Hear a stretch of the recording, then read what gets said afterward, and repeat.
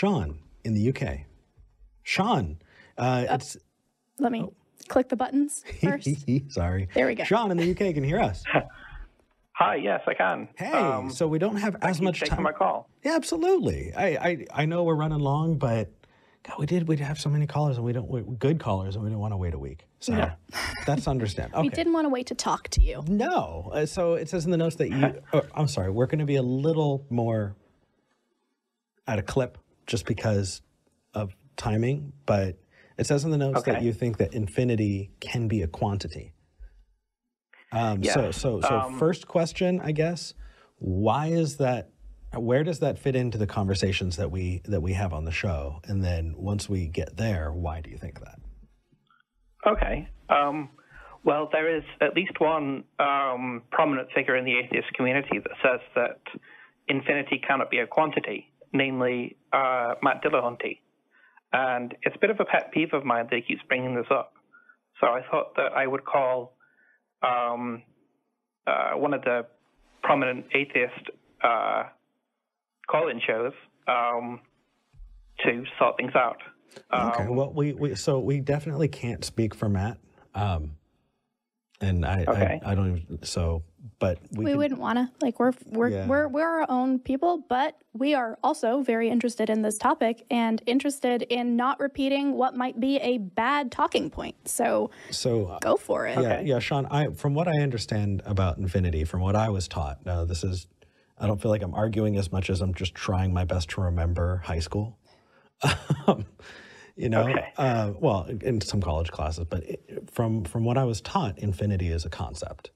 That it is basically an equation, or you would look at it the same way that you would look at an equation, because it's not set. It's just the idea of forever or infinite. You know what I mean? Well, there are many different kinds of infinity, and the one that I like to bring up is countable infinity. In Book 9 of Euclid's Elements, so this was a few thousand years ago now, Proposition 20 proves that there are infinitely many prime numbers.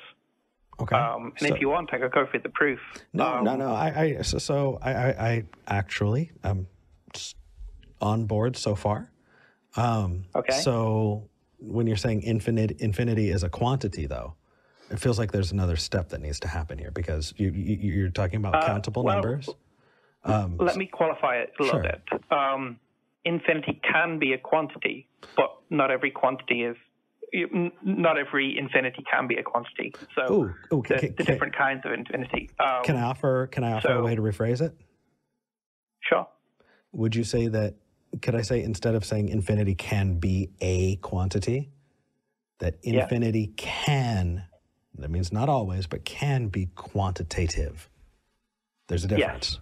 That's a better way of putting it. Because a quantity implies a set, rigid, thing. And due to the nature of infinity, I don't think a quantity. I think there's a bit of a disconnect. And it's probably just linguistic, but it's enough to make my brain fizz, like just burn out. But if we can agree that infinity can be quantitative, that countable numbers, or the set of all countable numbers, or the set of the infinite prime numbers, right? That you can actually have discrete quantities within that subset, but it's still infinity, right? Is that a good kind of middle ground there? Yeah. Hey. All right. So cheers. I'm having a drink, and that clears things up. I'm gonna buy myself a cake. Okay, so I feel like a better pun here would be a pie. Oh God, V. Oh no. Okay. So Shaun, if we take into account linguistics, I think I may have to settle on, I don't agree that infinity is or can be a quantity. When I think of like a box of apples, right? There's a quantity in there. Okay. It doesn't you know, but if you can say it's quantitative, what is the best way to pronounce that word? Quantitative? Quantitative. Quantitative. Yeah. Oh God, the English language is terrible. Then yeah, we're good. What about you, V? What do you think? Okay. I think that I'm going to sit on my pie pun and not say anything else. Shaun, hopefully that helps. I think we're in agreement.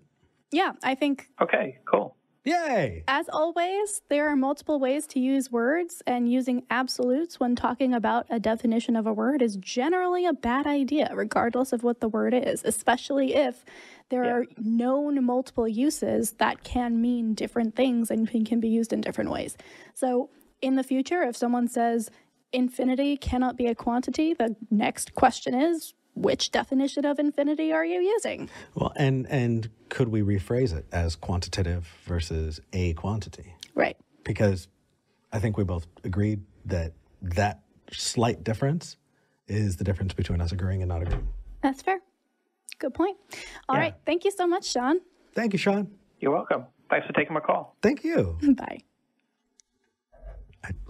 That made me happy. I don't know why math makes me happy nowadays. I hated math most of my life. I still feel like I hate math, but talking about philosophy and math for some reason has just, it's just good.